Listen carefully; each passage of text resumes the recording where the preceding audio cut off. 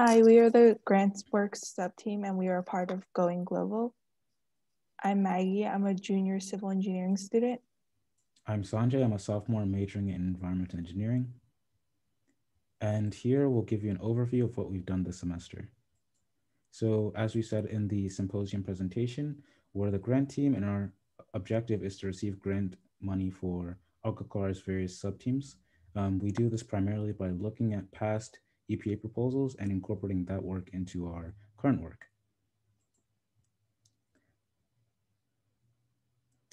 This semester, we decided to switch our focus away from an overall PF200 design to a PF200 filter redesign.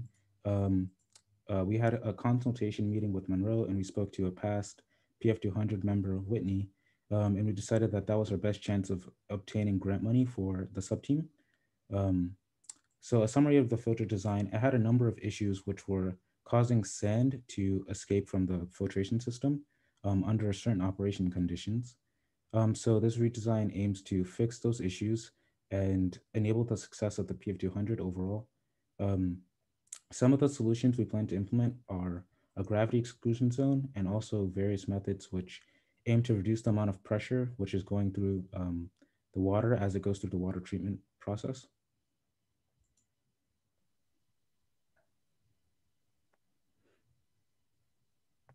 So next would be basically what the EPA Phase 1 proposal would look like. There will be a project summary, which is the abstract, and we basically completed it already this semester. The next section would be the proposed research, and as Sanjay has mentioned before, we decided to focus on the redesigned filters that will be implemented in the PF200 plant. Some of the current issues is that there is sand escaping and there are clogged slotted filters in the current filter. So we will try to create gravity exclusion zones to increase the area and thus decrease the velocity so sand does not fluidize, or try to find a way to decrease pressure from transitioning from backwash to the filtration mode to decrease the velocity. The design of a new filter could cause less clogging and could be easier maintained and would not face the problem of sand escaping.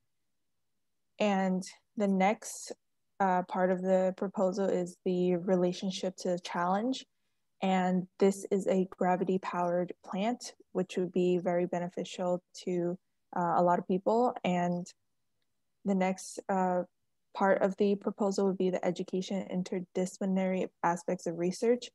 After we implement this to PF200 plant and it proves to be successful, we could implement it to other water treatment plants and sort of replace the the rapid filtration system, which has a lot of clogging problems.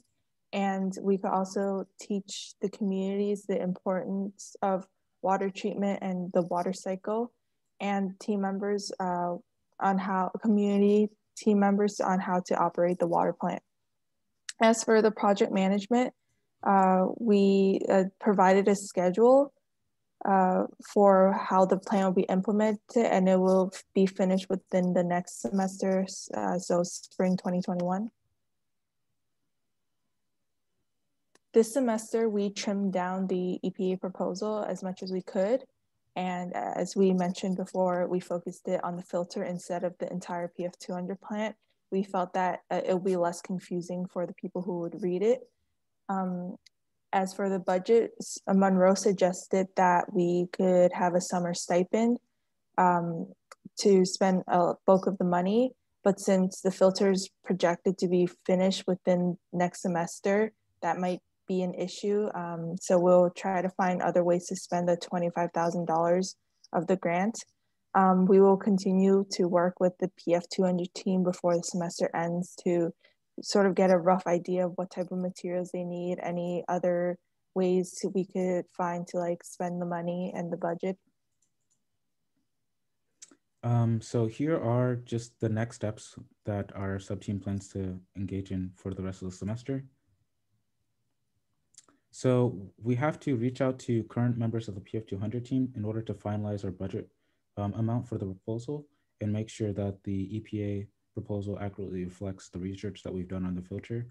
And then we'll continue to develop the rest of the proposal and work on the EPA phase one application by February in order to get the funding. And once we've finished all of that, if we have any time left over, we'll make sure to look at other research opportunities for other sub-teams to receive grant money for the project team. That's all. If there are any questions and recommendations, feel free to reach out to us. Our emails are listed below. Thank you.